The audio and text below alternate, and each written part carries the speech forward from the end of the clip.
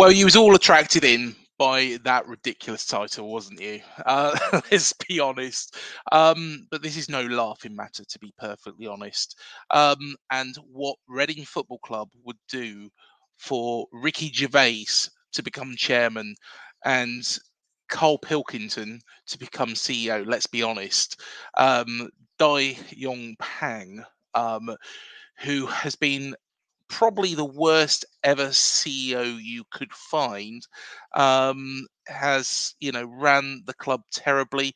He's been going over the head of Mark Bowen, who is the director of football at Reading, and just making his own decisions. And it kind of really, it just kind of devalues Mark Bowen's position. He might as well not be in that position.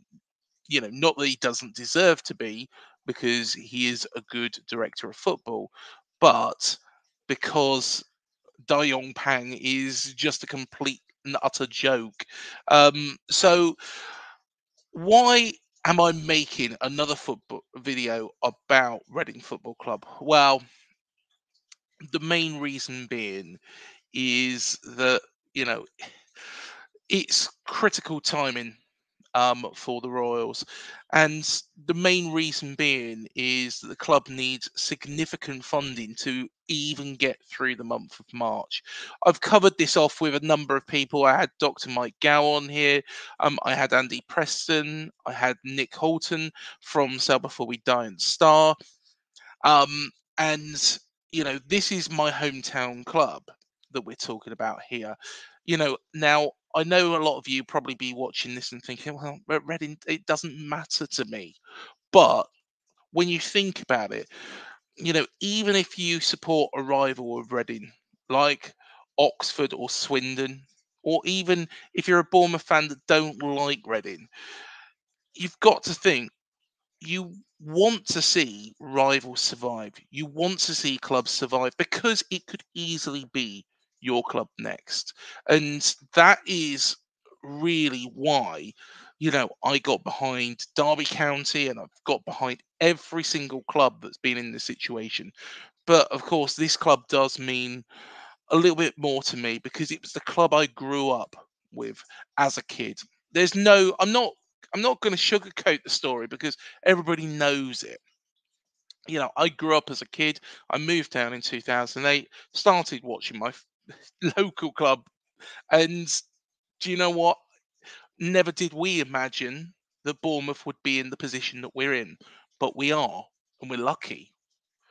Reading have had probably the polar opposite, where they were a very well-run club under John Madejski. Of course, they had problems beforehand. They had the situation with Robert Maxwell, where he was going to try and merge them into Thames Valley Royals, effectively what would have been, an MK Dons, Milton Keynes Dons. It's horrible to say it still situation.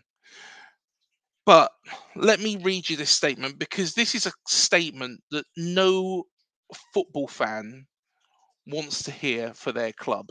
No football fan should wish on another football club. It is horrible, it's desperate, and luckily it's getting passed over from Jamie Carragher to Gary Neville to Jeff Stelling. People are, taking action, sharing this. But this is the Sell Before We Die update, and it is desperate. Shortfalls, supporters, and saving the club. After the latest meeting with Nigel Howe, so Nigel Howe is bought in. He was once the director under John Madejski, Sir John Madejski.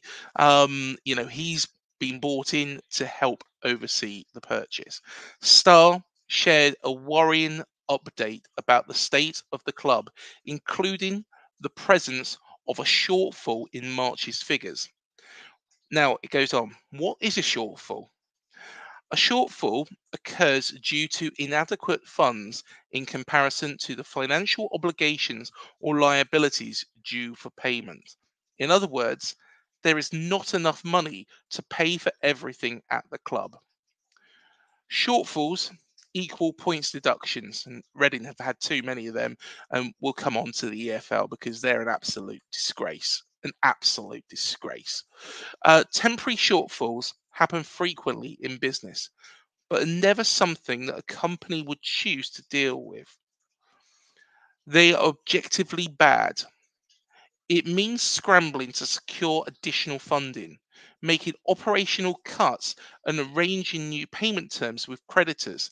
And in football, there is an added blow of sporting sanctions. Shortfalls are punished by points deductions. If we do not have enough money for HMRC, we lose points. If we do not have enough money to pay the staff, we lose points. If shortfalls persist, we lose points.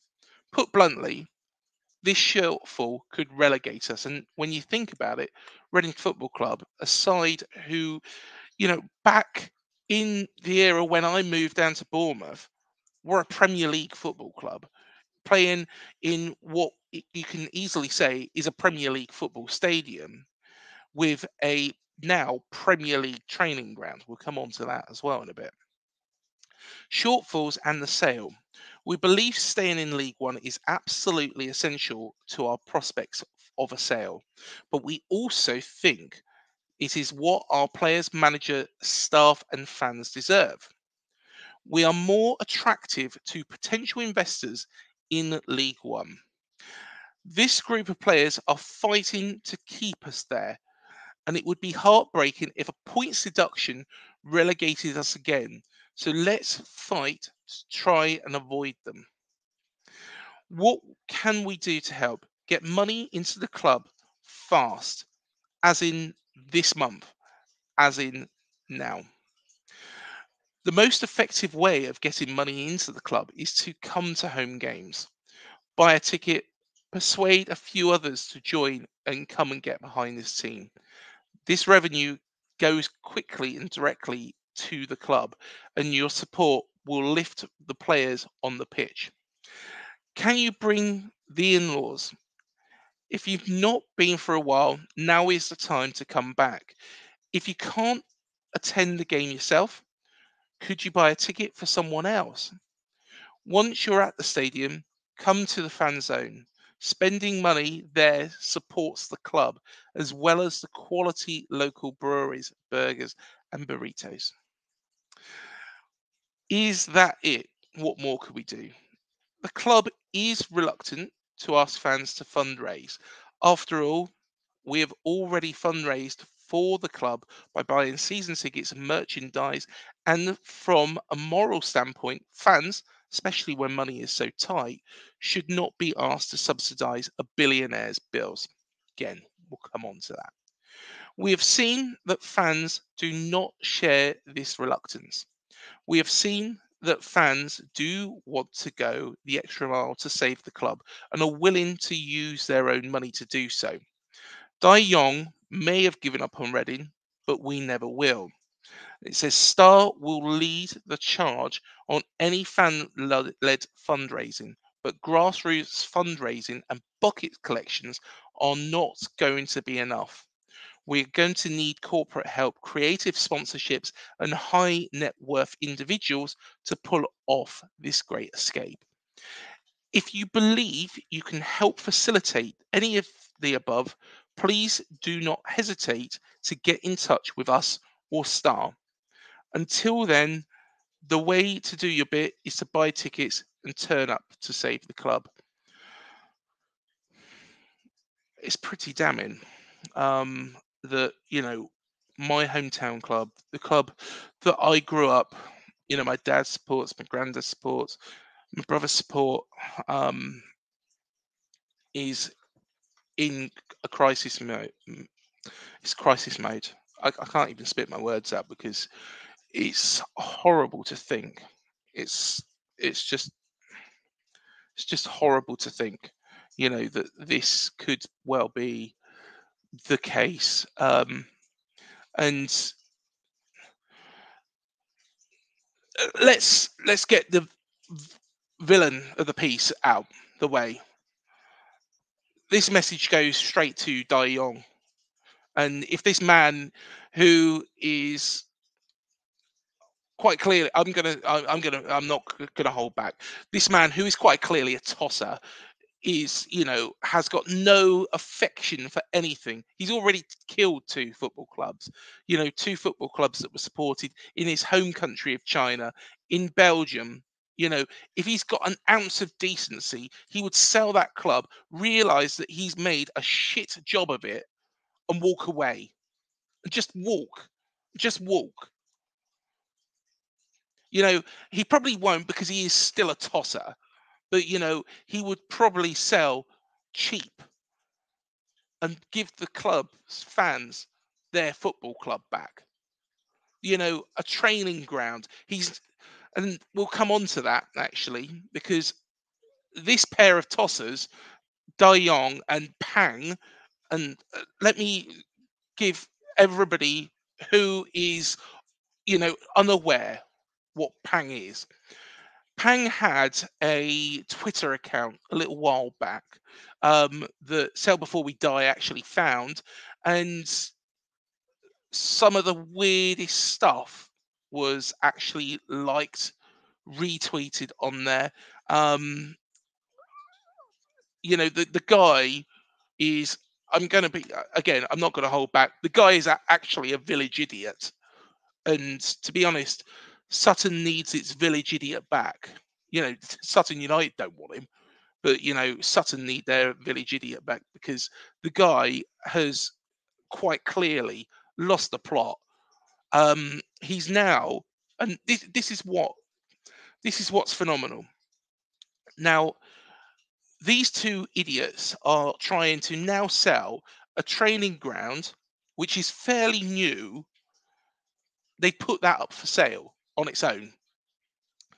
Now, let me just give some background on this as well, because I've done some research. That training ground was actually a golf course beforehand. So it's not going to be a golf course again. Could a rugby club, move in there? No. It's in the middle of absolutely nowhere. It's not really land you could build on.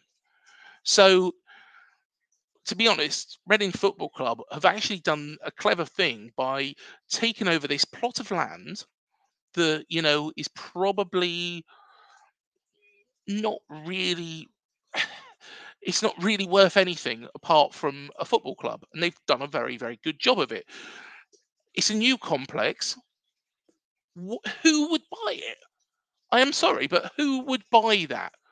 It smacks of desperation. It smacks of absolute desperation. And in all honesty, you know, nobody's going to come in for it, because nobody can build anything on it. It's too expensive to run. It is something that has to come combined with the football club, very much like the football stadium does. But of course, Dai Yongge has also asset stripped that as well, because this is what he does: is he asset strips things. That's how he killed off the other two clubs. He asset strips them, and sells off a bit over here, sells off a bit over there. The guy is a fucking crackpot, because at the end of the day, what he should realize is, if he wants to actually get a decent amount of money, he should put the stadium and the training ground all into one and sell it as one, because it is all one football club. You can't have sell a football club without a stadium. And he's asking for rent. Oh yes, he can, you know allow the club to actually lease the stadium back till 2043. Fuck off. It's the football club stadium in the first place. So effectively, he's flogged it to himself to then lease back to the football club. Uh, Honestly, it just it's just bizarre. It's actually just bizarre what all this is.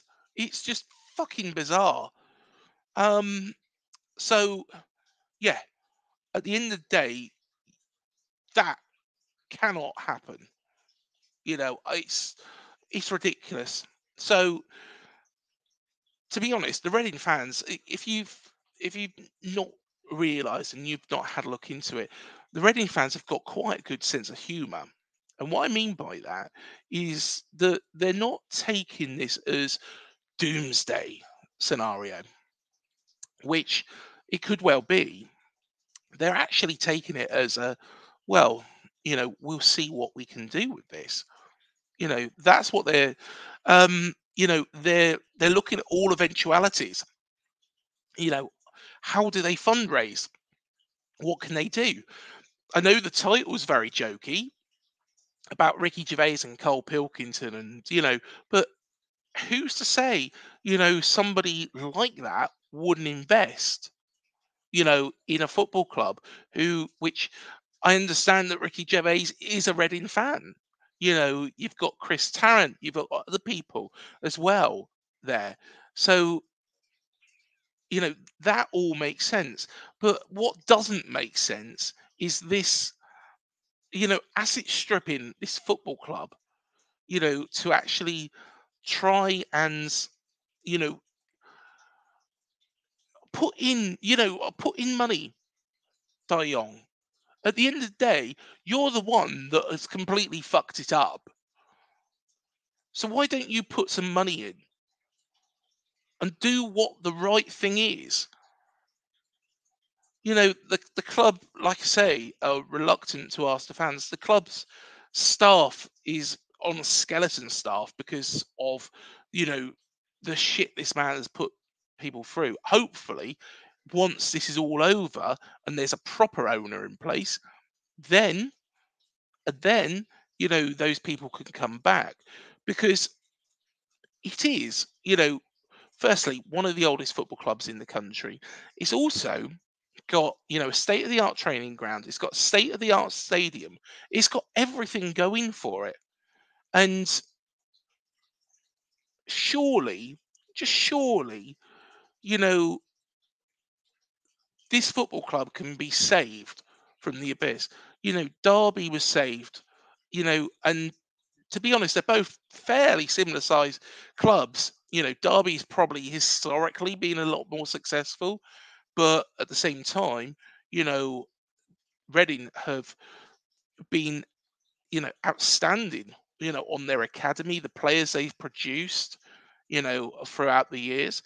They've been, you have a look at any Premier League squad, and there's the likes of Michael Elise, Gabriel Osho, even going back, Gylfi Sigurdsson, players like that, who have been very, very successful and come through the academy. So, there is that to take into account. Um, so whoever buys it are getting, a good deal. But this man has got a stranglehold over its throat. This Dai Yongge and the EFL. Right, let's talk about the EFL, because the EFL are a complete and utter joke. And I'll tell you why they're a complete and utter joke. Here we go. So Rick Parry said some time ago that, it's no point finding the owner. The owner's not going to pay the fines. You know, it's really down to him. Um, Now, Reading, of course, got a points deduction very recently. So you're saying it's down to the owner, but you're still penalising the fans. This is what I don't understand. I don't understand it about -17. I don't understand it about any of these points deductions. I don't understand it about the Everton situation. You know, it is mistakes made at boardroom level. Now, if those mistakes are made at boardroom level, then if there is a sporting advantage, I can understand. Manchester City, for example, with 115 charges. But because your owner's a complete and utter tosspot and decides that he doesn't want to invest anymore into a football club, that's not a sporting advantage. Because your owner's not going to pay a tax bill, that's not a sporting advantage. Because the owner can't get his money out of China, well, so he says, that's not a sporting advantage. You know, to be honest, the EFL have told him what he needs to do and transfer X amount into another fund. So I'm not fully blaming the EFL because Dai Yongge should be doing that well in advance. He knows what the score is. He should be following that. But he doesn't give a shit. Let's be fair. He doesn't give a shit. So the whole point of this video is firstly to hopefully drive this man out of Reading Football Club. Like I say, I know it's a Bournemouth channel. I know people are going to go, oh, it's a Bournemouth channel. I'm originally from the town. I'm passionate about the football club, as I am with Bournemouth. You know, there is no two ways about it. There's no two ways about it. But at the same time, this needs to be sorted ASAP. The EFL cannot keep charging a football club, and making it more difficult for them to sell it. Because at the end of the day, the club means a lot to the fans. They don't give a fuck about the fans, the EFL. They never gave a fuck about Bournemouth fans all those years ago. And they didn't give a fuck about Luton fans all those years ago when they put them on minus 30 points. I'm sorry, but it's a disgrace. And really, what the EFL should be doing, and I've mentioned it before, is having a golden share, or an independent regulator should be having a golden share where they can take, the clubs off these crackpots. Where they can take the clubs, off the people that are running them. Now, I'm not saying, Bournemouth back in the day, minus 17. Yes, it wasn't particularly well ran. However, it was more of a monetary situation. That was a difference. This bloke supposedly does have money, but does he? You know, if you watch the interview I did with Dr. Mike Gow, and it's really, really interesting. It's a long watch, but it's very, very interesting. And it also goes in because Mike is a Everton fan. It goes into their plight as well. And I do feel sorry for the Everton fans as well. And the crisis that is at Goodison Park at the moment, which probably pales into insignificance when you compare it to the Reading situation, but at the same time, it could easily become this. That's what it could be. Um, so personally, the EFL, the Premier League, there needs to be an independent regulator now, not in a moment, now. The shortfalls, the fans should not have to be raising the money for a billionaire who is sat on his arse in China, lapping it up, whilst this Pang bloke, who is an absolute clown, like I say, Cole Pilkington would be 100 times better than Pang because, you know, and I know it's a comedy show, but if you watch An Idiot Abroad, he's made out to not be the most intelligent people. But I tell you what, he's got he's got miles more on Pang. Um, so yeah, hopefully, fingers crossed, this will be resolved. If this video does, hopefully, you know, drum up more support, it's done its job. If it does continue getting money into Reading Football Club, it's done its job. It might be on a Bournemouth channel, but I don't care. What I want is the money to be drummed up. I want as much, you know, opportunity for the football club to be sold. And, once it is, then hopefully a very much brighter future than what Reading are looking at. The other option, and I've said this before, is administration. And this might be the way out.